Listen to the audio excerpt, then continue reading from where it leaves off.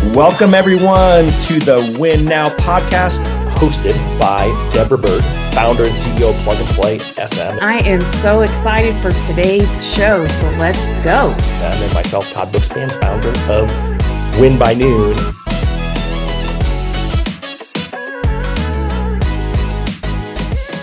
Welcome, everyone, to another episode of the Win Now podcast. I am your host, Todd Bookspan, and I'm joined by my favorite co-host, Deborah Byrd. What's up, Deborah? I think that's because I'm usually your only co-host. Does that make me your favorite or no? Well, I'll take the favorite. I'll just take it. Let's just run with that. If you guys don't know Deborah, she's the founder of Plug and Play SM, my world's favorite social media guru, and super excited as always to have you here alongside of me.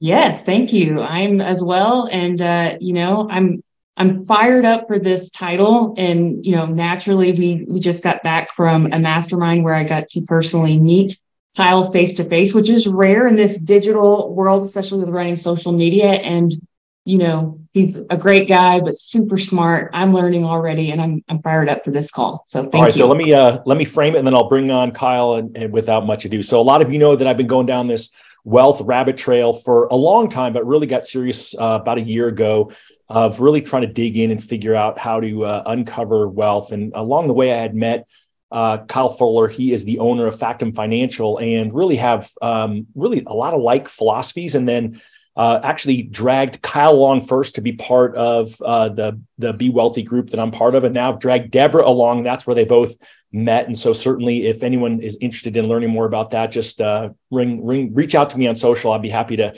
fill you in on that. But without further now I know who the real favorite is.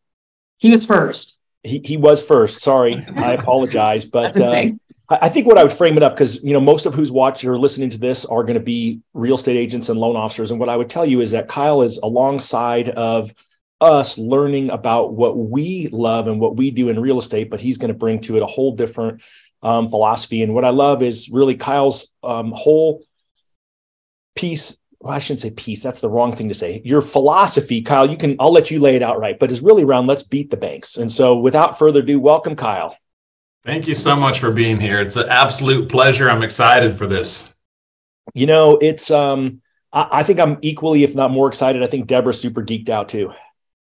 Well, and I have a quick question, because Todd, the way you just framed that with Kyle wanting to help you beat the banks, that sounds odd coming from a lender, because you're in banking, you are a loan officer.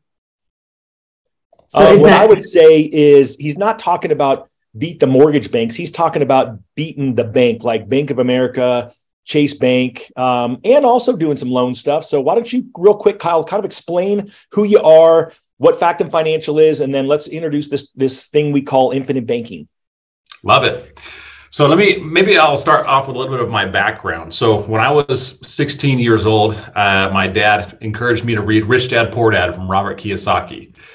And for anyone that has not read that book, it's the #1 best-selling finance book of all time. That should be in everyone's library that wants to build wealth.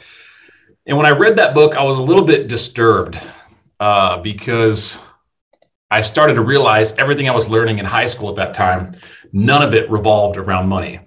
But that's a part of our lives that is really important. Like you need air every single day of your life. You also need money every single day of your life. I don't think anyone here has lived a day where they didn't need access to some type of money. And we were just never taught anything financial growing up. So that kind of started me on that trail. And so I was always very interested in money.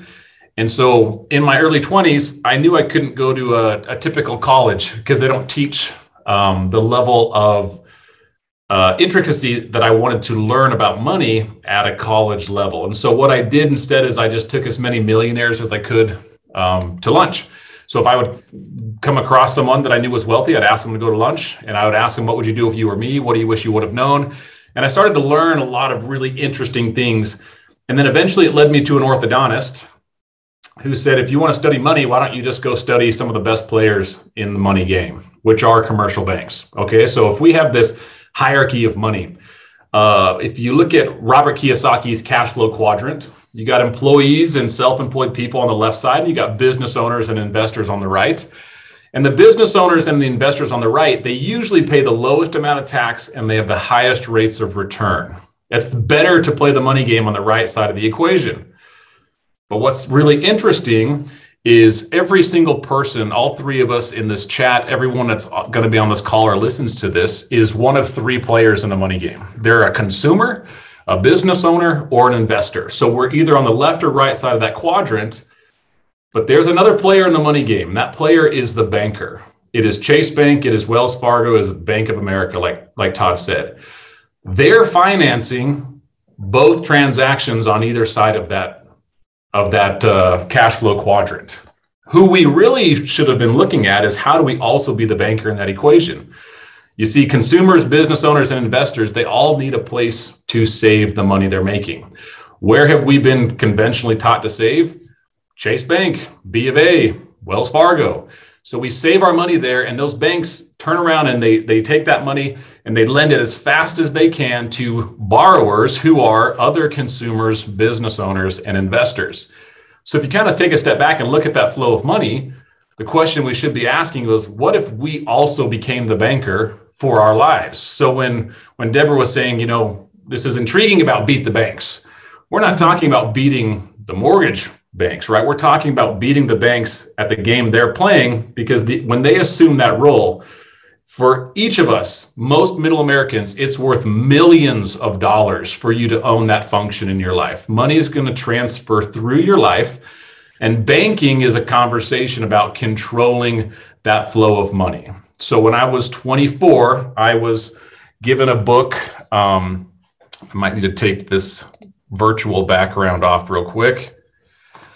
I was given this book right here, Becoming Your Own Banker by Nelson Nash. And that 85-page book literally changed my life. You know, that book will now keep millions and millions of dollars within my family just by changing the way we think. And banking is a different mindset than a business owner, an investor, or a consumer. So that's a little bit of the background about where our mentality comes from, what we teach, why we teach it. And it is, I'll say this, Todd, it's a major paradigm shift for most people. Even business owners and investors, when they come into this is not your typical financial advice. It's very traditional, it's very old, but it is not typical, which is why you don't hear about it very often. Well, and I love it. And so I'll give you guys full disclosure. So I got first introduced to this concept in this book more than a decade ago, before the financial crisis. And what I found at that time, and, you know, Kyle may or may not agree with this, but I found that not everyone who was in the space that he's in had their best intention of me as a consumer in mind. I found a lot of financial advisors were all about themselves and not about the consumer. Now, Kyle is 180 degrees that. Like, I now known Kyle for long enough to know he first and foremost cares about me, because transparently, I'm a client of his, as well as my family is as well. And the people who originally built it for me didn't build it correctly. And so therefore it didn't work for me through the financial crisis. And so thankfully I met Kyle, and he re-educated me on what I already believed in at a higher level. And so first off, I love the background, and, you know, I love what a student you are of it. And the fact that you found it at such a young age, I think is super unique. And then we got some experts here, soon to be experts that are throwing some stuff in the chat. So we'll make sure we get to those questions, guys. I'll make sure I get those at Kyle, throwing at Kyle. But I really love this whole idea. So one of the things real quick, could you just tell us, I was always amazed at how much life insurance these big banks actually have on their books. Yeah. So when you start studying wealthy players in the money game, one of the best things you can do is just watch what they're doing with their money, right? Like, I feel like I've got pretty good common sense. So when I started studying wealthy individuals, you just want to look at how they're behaving. And this is one of the frustrating parts, and kind of led us to our slogan of Beat the Banks, is these big banks are encouraging Americans to save money in places they would never put money. And so dividend-paying whole life insurance is the primary savings vehicle for most big major banks. And so right now, Bank of America has about $24 billion in cash inside their insurance policies. Now, notice I didn't say death benefit. I said cash inside their insurance policies. Now, these big banks, they consider this Tier 1 capital. And Tier 1 capital represents the bank's equity and reserves. So this is like their equivalent of a savings account. We all need a portion of our money in savings for emergencies and opportunities. And these big banks are very purposeful by not putting their savings with other banks, but they put it with life insurance companies because they get a tremendous amount of benefits by doing that. And so Wells Fargo has got about 20 billion in cash value. Chase Bank's got about 12. Citibank's got about 5. And so these big banks are also some of the largest purchasers of whole life insurance in the world. And so when you kind of take a step back and you look at that, they're encouraging us, keep all your savings at the bank. So it's liquid and it's safe. But if you stop and watch what they do, they would never do the things that they're telling us to do. And it's one of the things that just doesn't sit right with me. And so two of the biggest problems that Factum, and this is why we created the company, that we're trying to address across America is that the two biggest problems we see are Americans do not save enough money. And so we live in a culture where we spend everything that we generate. And so the average savings rate is less than 5% with Americans, even high income earners. That's a serious problem because we never end up keeping anything for ourselves. And the second problem we see is that we as Americans keep the savings we do have in some of the most inefficient savings environments ever. And so this is a conversation now about banking, which is why my family, our business, we still use banks. Obviously, we keep a little bit of money there, but most of our savings, we will divert over to an insurance policy because it's got a lot more benefit to it sitting there versus sitting in the bank. And not just from a savings ROI perspective, but also because of taxes, right?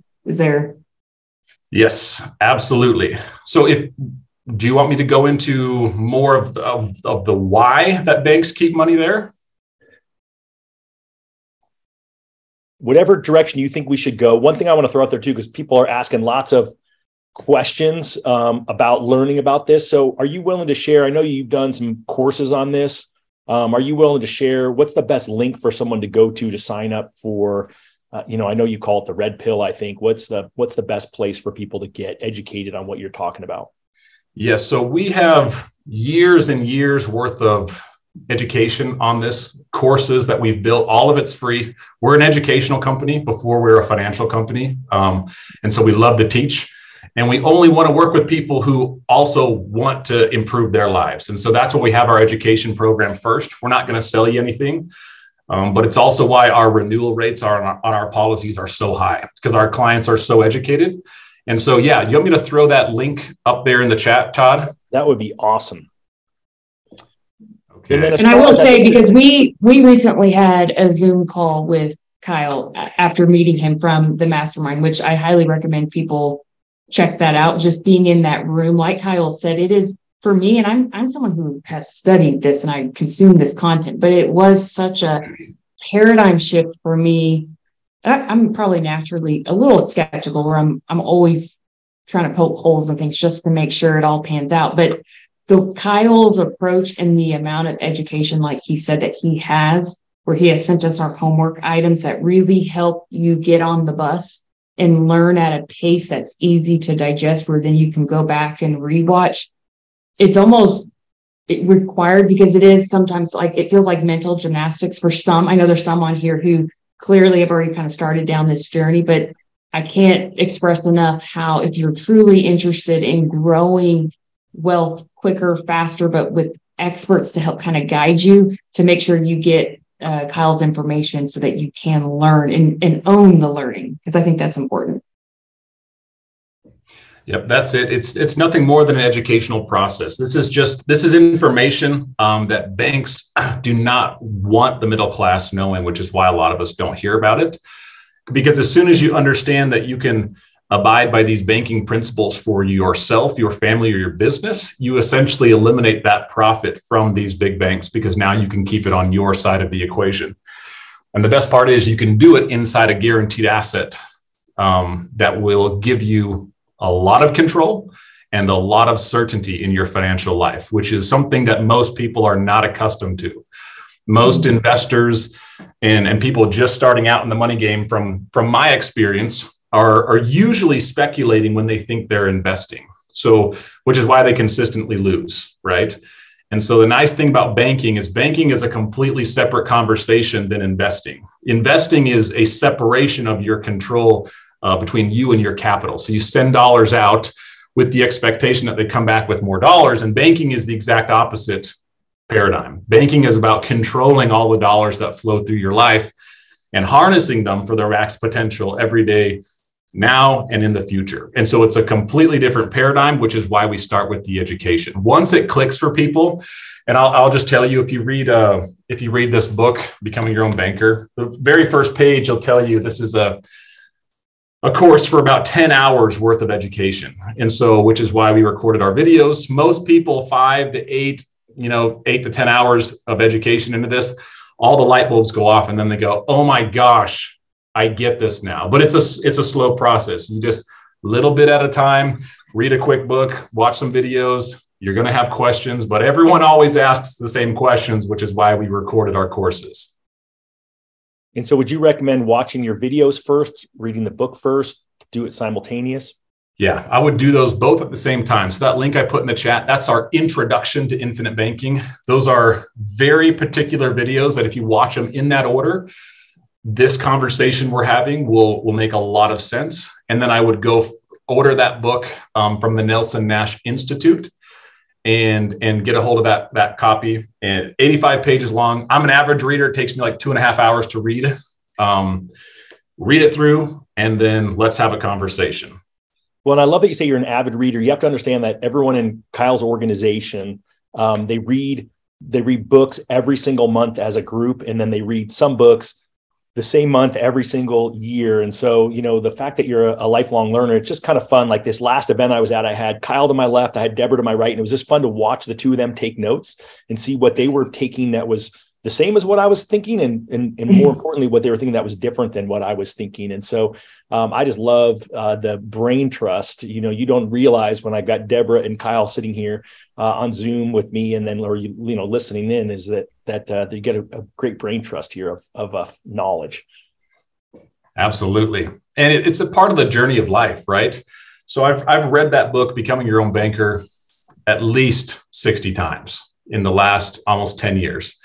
And so the interesting part is, as you grow and learn and develop and your financial IQ increases, you go back and you read a book that you've probably read before, but it has a whole different meaning to it because you're a completely different person at that time. So you're ready for a different message inside the same book. Mm. So we've got a few of those books in our company. The One Thing, The Compound Effect, and The Go-Giver are the 3 books that we start every January, February, and March with, because the principles in there are timeless.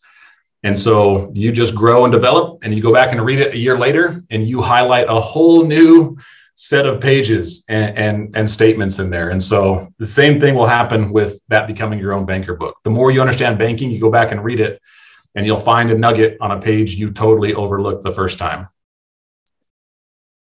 So after you read these books, say for the first time, what would you say the next steps are? Obviously, you've just been exposed to a little bit of new information and new learning. So you're probably like myself right now. I can feel overwhelmed of, okay, what have I set up that I now need to go fix or kind of like unlearn, so then you can relearn. What would you say are some of those, critical components of here's what you then do next to start this process? Great question. So the way we teach this, it's like entirely backwards from most insurance sales programs. So most insurance agents would talk to you and they would say, how much death benefit do you need? Now we're talking about banking. And so it's actually a savings conversation. So everything that we start with is, how much are you consistently saving right now? We're just going to change that from saving inside a commercial bank to saving inside your own business bank or family bank now. And so it starts with a savings conversation. And so you'll need to know how much you can comfortably and affordably save each month or each year, depending on what your situation looks like. And then we'll start to formulate a plan around that savings number. And we keep it very affordable, very comfortable up front, because like Todd said, one of the ways you can shoot yourself in the foot is starting too big, too quick. And this is a process that's meant to be in place for your whole life, which is why it's called whole life insurance, right? And so we can afford to take it a little bit slow, and we'll build upon it as we increase our financial IQ, understand banking, increase cash flow. We can buy more policies in the future. And so that would be my recommendation, is have a savings number ready to go when you're ready to start. And depending on how big or small that number is, you just start off with a little private banking system or a really big private banking system. And so, 9 years ago when I started this, we had a very small private banking system. It was like $8,000 a year that we were saving. And now our premiums, or what we call deposits into our banking system now, are much, much bigger than that. But we grew into that conversation. And so just know that it is a journey, and you just need to have the right guide on that journey. Just like any other area of life, right? Having a good mentor will save you years and hundreds of thousands of dollars. And I know the two of you are aware of this, but if you think it's expensive to work with a professional, wait till you see what the amateur costs you, right? And so you want to find someone that really is passionate about this and lives and breathes what they're talking about. Well, and I think the key that you just said, as Kyle just said, is you can always add to it later. And so what happened to me was my minimum commitment was too much. It was based on, me living it up in the best financial times before the financial crisis, and had the planner at that time built had Kyle's philosophy and said, hey, let's just start here with something that's really comfortable. We can always get to where this bigger number later by adding policies in the future. They kind of went for the grand slam from, the policy perspective, where, Kyle's like, hey, let's hit singles and doubles, and then we'll get you to the grand slam when it makes financial sense for you. Because I would have been, I'm fortunate that I've had, gotten to the point that I'm at, but I would have been in a whole lot better financial position had I met Kyle back then versus the way that I had gotten it going. And so that was really the key point that I want to make sure that you heard what Kyle said, is he's not shooting for that now. So like right now I'm in the process of getting my daughters set up with Kyle to get policy set up, because I'm trying to help them build a bank now when they're in their early 20s, so that when they're my age, they're way further ahead than me, and it's starting out small, and they'll be able to add to it and do more over time, because I trust Kyle and the advice that he's going to give, not just to me, but to them over time as we build out this big family banking complex. I think that's the right word. Banking system. Hey, there we go. I like complex. Well, I think just to keep it in perspective for, in the loan officer or real estate agent language, it's no different than someone, if they were going to buy a home, and instead of financing it on a 15-year term where your payment is more, like, yes, you may get it paid off quicker, but your monthly commitment is going to be higher. And who knows, sometimes, when you're buying a home, that strategy may have to pivot because life pivots. Maybe you have kids that you weren't expecting so soon, or you had to move, or there's a death or whatever. But, if you set it up on a 30-year note, that's a little bit more affordable of a commitment, where they don't feel stuck, where if you wanted to pay more, you could, but at least that monthly obligation is more comfortable for those who, are financing. So that's how my mind kind of wraps around the key concept you just talked about, with setting up that savings goal, is make sure that it is meant for the whole life. When there's multiple seasons in your life, guys, so you have to think about that. And it's also one of the reasons why you want to be really particular on where you're buying these policies and then how they're structured. So there's a few elements that go into that. And so I love what you said, Deborah. Take the 30-year note, because if you wanted to pay it down in 15, you still have that option. But if something in your life changes and you're locked into a 15-year note, it's a little bit harder to negotiate that with the banks. But if you're in control of that equation, you can always pay it down quicker, but at least you have that option. So we take the same approach with building these policies. And so we do get a lot of people coming to us saying, I have insurance, but I would say 95% of the time, it's not the right type of insurance. It's not built properly. And they were most likely sold a policy from an agent who they have no idea even exists. And so it's an unfortunate statistic in our industry, something we're definitely wanting to change. The process of becoming your own banker is very involved. And so we teach deep dive classes every single month with our company and our client base, because it's an educational program.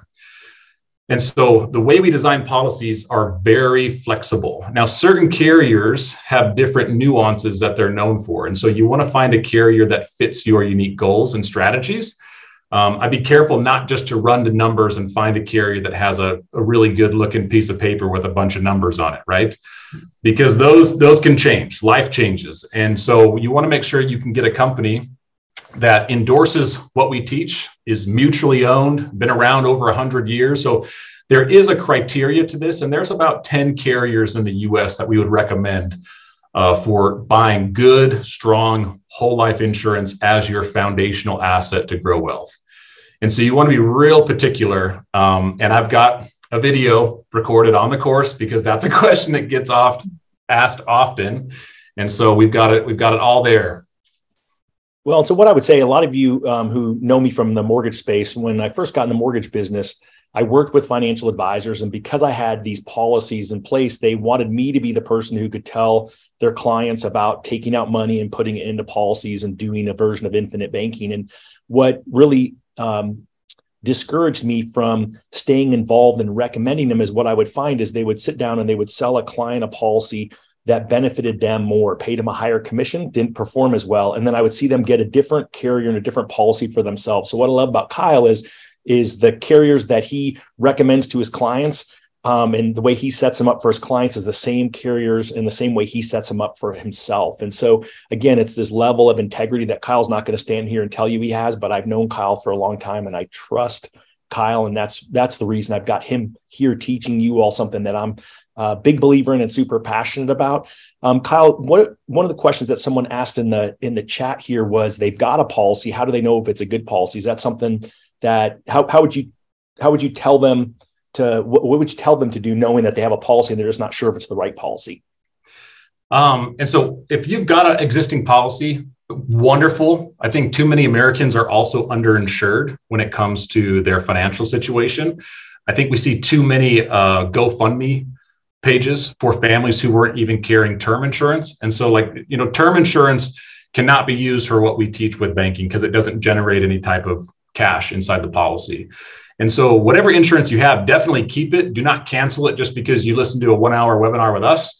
But if you want to send it to me or someone on my team, we will look at it for you, no cost. We do it all the time.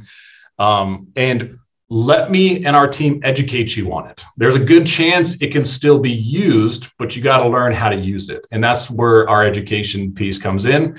And if we start working together and you learn enough on your own, you're going to be able to tell us, hey, I probably don't need this policy anymore, or yes, we're going to keep this one. But we want to teach, we always add to your system, not subtract. So I don't want to tell you go throw away your garbage insurance policy and come buy this awesome policy for me. Insurance across the board is good. We just need to look at it and see, why did we purchase it? What is the intended use? And we'll help you make some decisions from there. But you can email it to me or someone on our team, and we'll be more than happy to look at it for you. We do it all the time. And I just want to be completely transparent that was me. So I attend the mastermind and I'm listening to all this and I read a book and I'm like, I know I have several life insurance policies, or I think I do. I have some for my kids. I remember studying a term life when I was younger.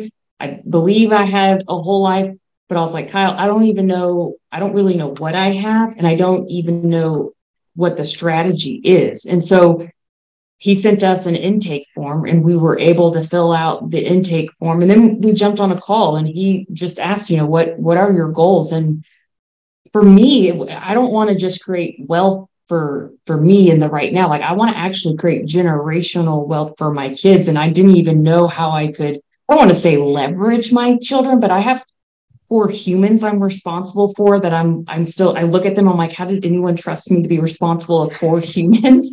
But it can be kind of costly when you're raising them and you want to be able to provide for them with everything that maybe you didn't have.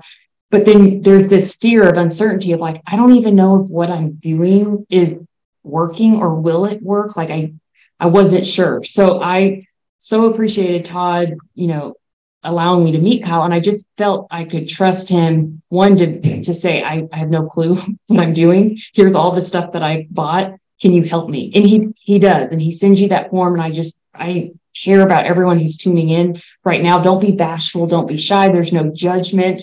And get the help by the people who want to help and will do it from a pure motive and a heart of just wanting to make sure that you and your family can succeed beyond just your time on earth. I love that, Deborah. And that's one of the reasons why we love the book, The Go-Giver. It's the law of value.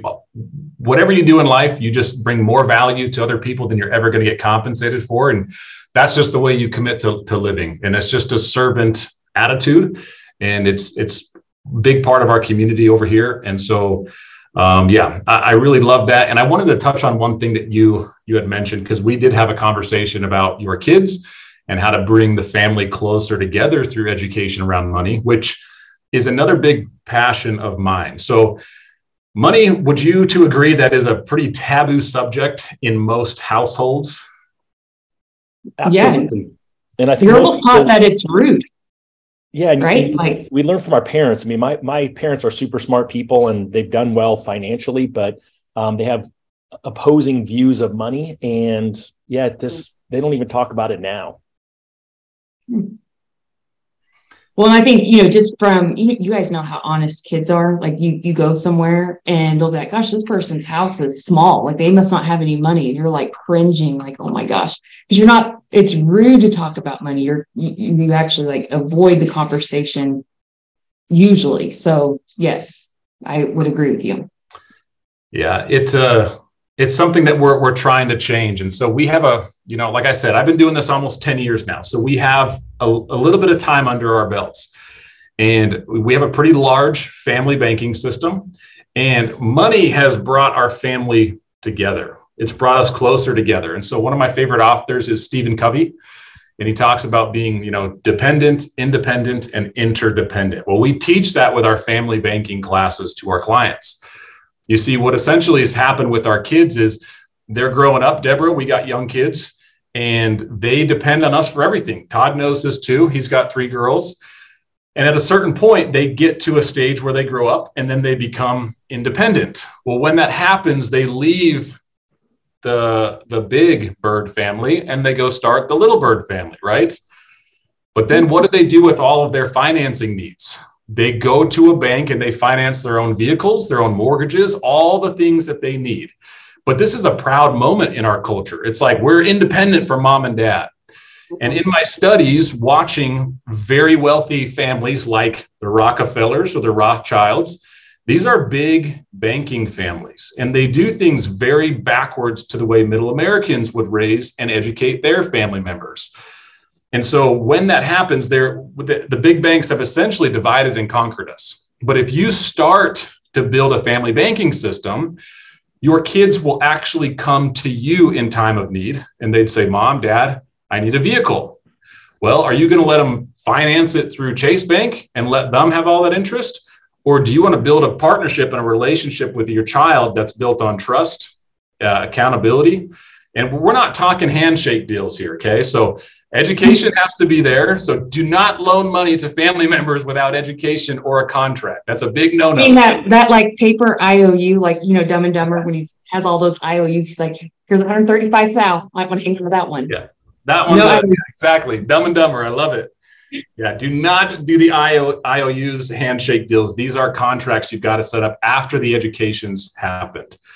And so we should be looking at all of our children as cash flow sources because they're going to need financing. And if you get ahead of that by building a family bank, your kids can tie into that system when they need financing. All of our boys are heavily insured. They've got big policies of their own. So when they need braces, vehicles, mortgages, college, whatever it is, they're going to come borrow from the family bank and they will pay it back with interest. Now, the cool part is when my wife, Diane, and I are no longer here, guess who gets all of those payments back plus more on a tax-free basis? Our kids. Wow. So imagine making a deal with a bank, Chase Bank, going there and saying, I'll pay you 6% on these car loans for 40 years, however long I'm going to be driving. But I want all the money back as soon as a certain time period hits, right? They're never going to make you that deal, but you can do this type of things within your family. And, this is one of the problems that Nelson identified in his book. If you can understand this problem right here, this entire concept will make sense. He said that you finance everything in life. You either borrow money and you pay someone else interest, or you save up and use your own money and give up the interest you could have earned. That's what we call an interest cost. Okay, so what most Americans are doing right now is they'll borrow from a financial institution like a bank and they'll pay them interest payments. Now, we don't like that because it's money leaving our pool, right? And so what do? We get smart and we pay cash. And I was the pay cash person prior to learning these concepts. And why did I pay cash? Todd said it earlier. We learn our money habits from our parents. My dad taught me to pay cash because his dad taught him to pay cash. But the problem is we've always been a middle-class family. So maybe our thinking needs to change.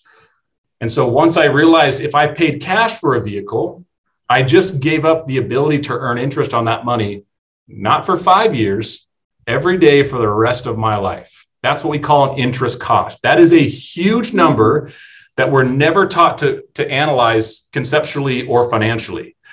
And so this is one of the first videos you'll see on that intro content is how to calculate that for your life. And we'll teach it with something like vehicles.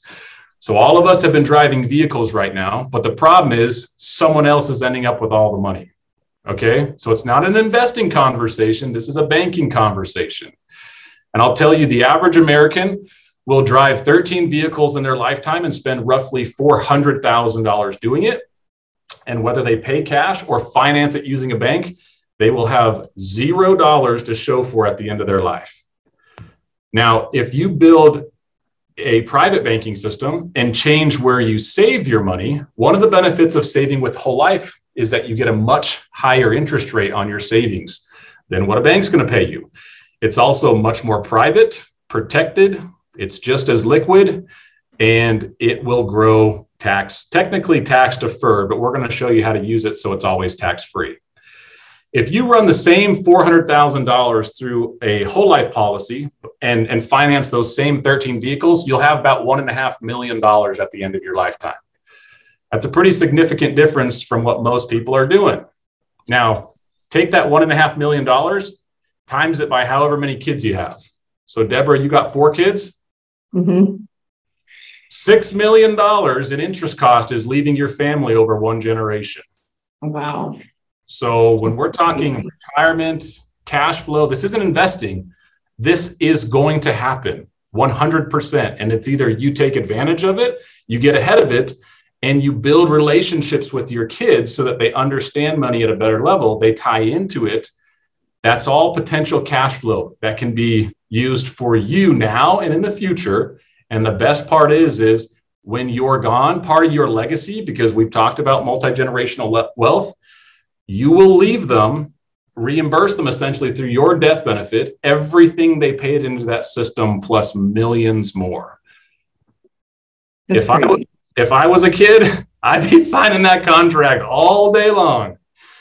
Who wants to? It's so funny because you usually think of your kids, maybe I'm the only one, as like money pits. Like I currently have my kitchen under renovation because my son forgot that he started a bath and left his water on all night if he went to bed. And I'm looking around like, I can't even file an insurance claim because we've had so many other claims of like them flushing Legos down a toilet and flooding. And so your mindset is like, gosh, they can be such a money pit. But then seeing how you just said how they can be cash flow sources, I'm like, interesting. Like it's just a whole, that's what I mean by that like paradigm shift of, okay, well, maybe they don't have to be money pits, So, this is great. Thank you. Mm-hmm. And it's one of those things that it's going to happen, right? Like this is not an if, this is a when. Your kids will need financing one way or another. And I'll tell you, the big banks, they look at our children as cash flow sources. The difference is they don't give you any of the benefits when you keep your money there. They'll give you like a sucker and maybe a nickel once a year, even if you have hundreds of thousands of dollars at the bank. And so this just goes back to beat the banks, right? We're going to show you how to do what they're doing so you can play that same game inside your business or with your family. Which just doesn't mean you have a brick and mortar bank. It's actually a way better bank because there's no cost of acquisition. You don't have to get a bank charter, spend 10 years, have all the connections in the world. You can just go save your money where the banks save theirs and start immediately with no overhead. It's the best business ever to be in. Well, and I think that's where I got robbed of personally is that, whatever it was 12, 14 years ago, if the person I had sat down with who sold me a policy, right? They didn't educate me. They didn't bring me into the fold like Kyle's talking about. If they would have showed me that it would be something that would be helpful for me as a parent to help my children better understand money, then I would feel better about the financial education that I've given my children. And so walk me through. So again, I've always felt really good because my dad told me to pay cash for cars. So instead, all you're doing is you're taking your money, and that money that you would have paid cash for a car is money that you're putting into your policy. And then you are basically loaning it to yourself to buy the vehicle. And so your policy's still earning interest on it. And then you're borrowing it out and then paying it back to your own policy, creating an arbitrage. Is that a correct statement, or would you sharpen that a little bit? Yes, you're pretty much right there, Todd. I just want to critique a couple things. So essentially what's happening is you're becoming two players in the money game. Okay, so I have consumer Kyle and I've got banker Kyle. So I'm never borrowing from myself. Okay, so when we save money into a whole life insurance policy, that's our new savings account, our new private banking system. When consumer Kyle needs to finance something, I borrow against that cash value. So it's a very big distinction. You never borrow from yourself. You're borrowing against the cash value. So let's say I've got $100,000 inside my policies right now, and that's earning an interest rate much higher than any bank's going to pay you from a savings vehicle. Okay, it's not an investment, it's a savings vehicle. So I'm going to borrow against that so that I never interrupt the compounding growth of that money. Okay, this is a really big rule of the money game you want to learn. Never interrupt the compounding growth of your money. And so now I go use that money to finance a vehicle. Now, consumer Kyle is going to pay back banker Kyle with some interest, because that's what I'd normally do in the real world. So it's going back, yes, to the insurance company and policy that I own, but those are two separate things. So sometimes we hear that, why would you pay yourself interest, right? You're not paying yourself interest. You're paying another company that you own interest. You just happen to own both the companies. You see what I'm saying? So it's a two players in the money game. Now, the other part, the positive arbitrage. I want to be careful that we don't mislead anyone, because there are a lot of marketing companies out there that get a hold of IVC, and then all they do is preach positive arbitrage. Now, positive arbitrage does not exist inside the insurance policies, because what's happening here is you're earning a certain interest rate with your policy, which the insurance company is paying you, and they will let you borrow from their general portfolio against your cash value. Now, that number has to be higher than what they're paying on their accounts. Otherwise, they'd go under, right? No business could pay their depositors more than what they're loaning out. They would go under. And so the positive arbitrage, you could say, is happening when you have so much in cash value and you're not max leveraging it, right? So if I'm earning interest on 100,000 and I borrow 10,000 for a loan, the loan interest rate is higher than what I'm earning on the policy. It's just on a smaller amount of money. So it's that volume of interest conversation. And as you repeat that process, it allows your cash to grow uninterrupted year over year over year. But if you fund a policy and borrow against all the money and just do that year over year, you would eventually lapse that policy because it can't keep up with that. So this goes all back into our education, the rules. There are rules to this, and you want to become what we call an honest banker. And so we'll help coach you and direct you on all of those transactions. Once you've 3 to 5 years of working with us, you're going to know this inside and out. Okay. Just as good as I'm teaching you here. It's a really simple process. Everyone's already doing it. We've just never had the right savings vehicle to make it effective. So if I had to wrap my brain around this, I'm a little bit slower learner than Todd. Is this kind of the same as like a HELOC on your home, where you have a home, you have equity and you can borrow from the equity and you pay an interest on that, which is technically coming from your payments that you've been making to pay down the principal? Am I understanding that correctly? You are spot on. Now imagine getting a HELOC when you controlled the amortization schedule. It's completely private and nobody knows you have this loan. You can pay it back on whatever terms that you want. It's going to grow completely tax deferred, and you're earning interest on that HELOC every single day for the rest of your life. Right. You're not paying. So it's not included in your DTI then when you're qualifying, right? Is that right, Todd? That show?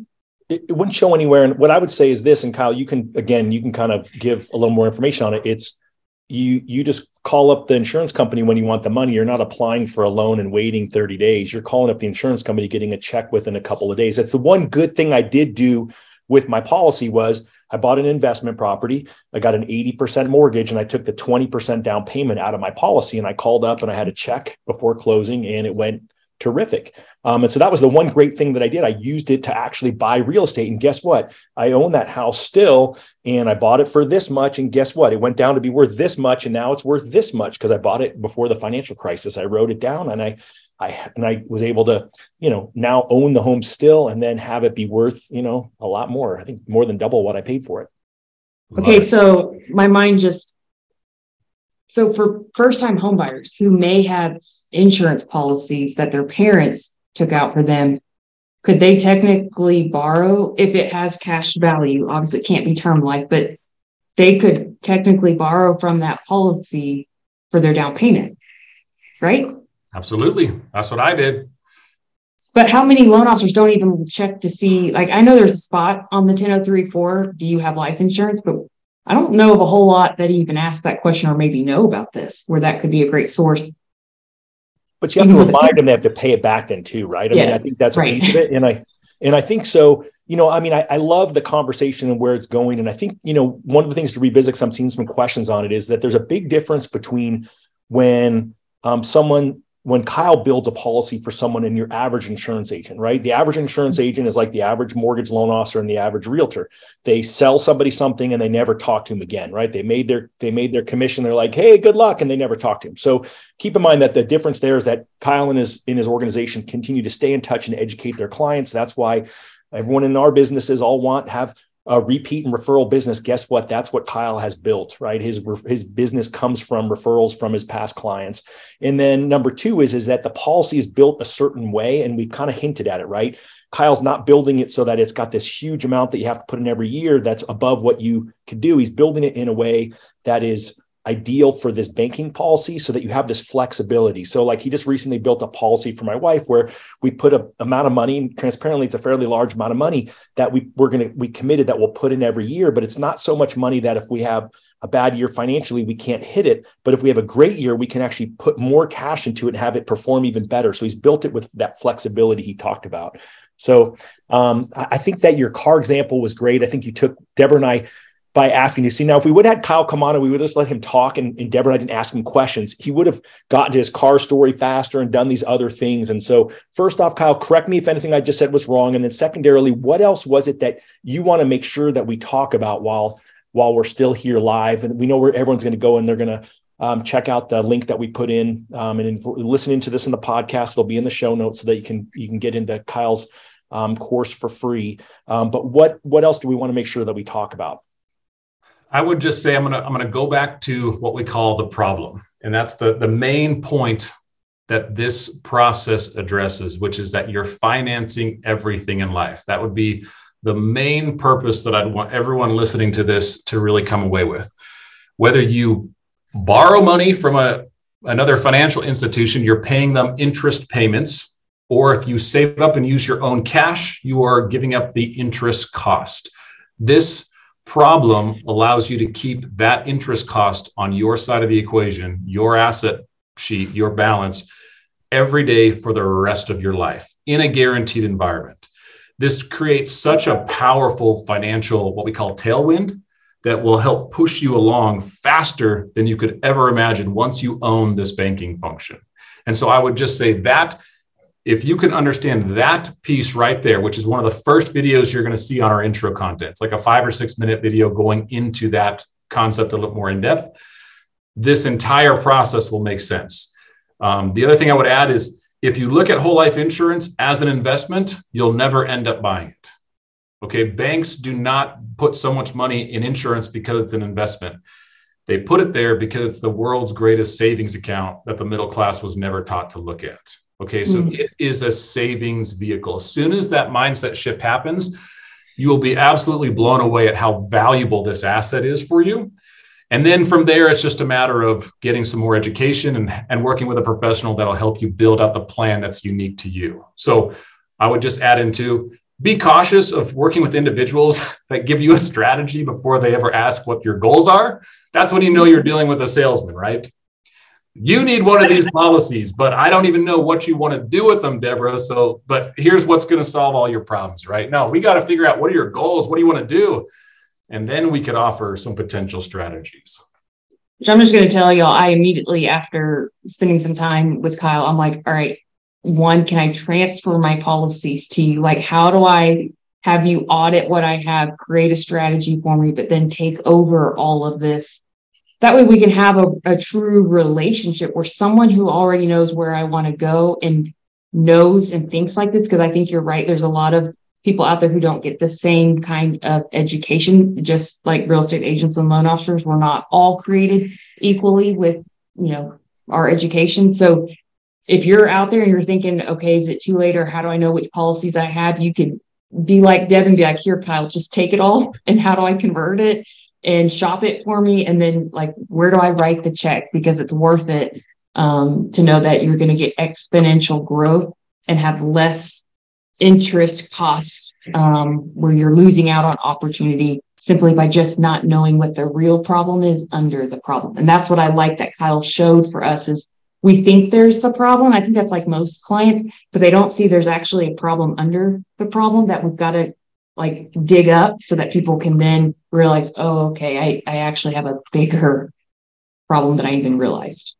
Well said, Deborah. That's exactly it. There's that invisible problem that most people are not seeing. And this process will address that for them. And once it's addressed, you'll be so excited about how fast you can build and scale your wealth with so much control and so much certainty, which is one of the best parts about what we do, because we're dealing with one of the only guaranteed asset that exists. We never have clients that lose money with their insurance policies. So I love what I do because our clients get wealthier every single year. And so it just fuels our passion for what we teach. And as you can probably tell, like, we love what we do. Like, retirement's not a word that I use. There's no plans for retiring. So I've got another 70 years in this business, which means I'll be around for Todd and his wife, you, your kids, and their kids. You see, this is a multi-generational play. This is why you need multi-generational relationships with companies that also think very long-term, because it's going to, would we say that our country's in kind of a rough spot? I mean, like a shithole. We didn't get to this point in 10 years, right? Like, it's going to take a little bit of time to change the thinking, the habits of middle America. So someone's got to commit to a long-term play. And that's really what we're about.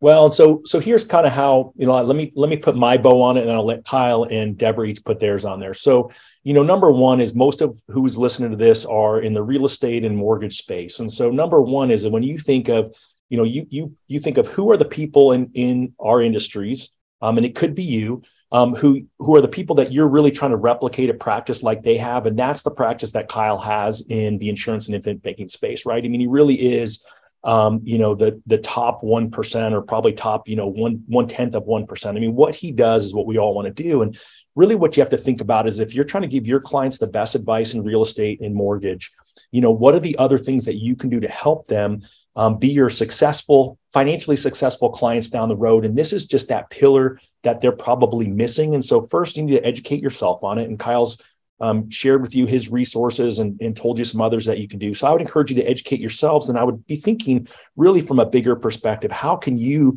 then not only build this into your life and your family's life, but how then can you pour this into those around you? And that's what I would encourage you all to do. Well, and you guys know, for me, I'm going to always tie in how you make this into your social media strategy. And to me, everything that we do is what are you learning each day that with what you learn, you could then go serve more, because that's the goal. And so just taking these courses and learning from Kyle, imagine the impact, not only that it's going to have on you and your family, which is great, but it's also the domino impact that if we stop being the secret LOs of the world, or secret, real estate agents and share this truth. And it may need to be just, micro nuggets to at least pique curiosity. Because if we leave it to our traditional education system, which I was a former teacher, so I've seen and written that curriculum, that's not going to do it. We're going to have to use our voice and look at it as a sense of we're just sharing truth. People can choose to accept it or not. It's I'm not going to be offended. I'm going to keep sharing what I believe to be the financial truths that this country needs. And so use this bit of information, take one nugget and share it on social so that it can impact, even if it's just one person that hears it, maybe tag Kyle, let people know where they could also find Kyle's information and, make sure you're following him too. I love it. And I would just add to that, the problem that Factum is addressing for middle Americans is we're changing their savings environment to add way more benefit to their family or their business. But conversation two is we're incredibly cash flow minded, right? Winning the money game, the number one rule to winning the money game is to create cash flow. It's exactly backwards to the way banks and Wall Street have taught us about accumulation.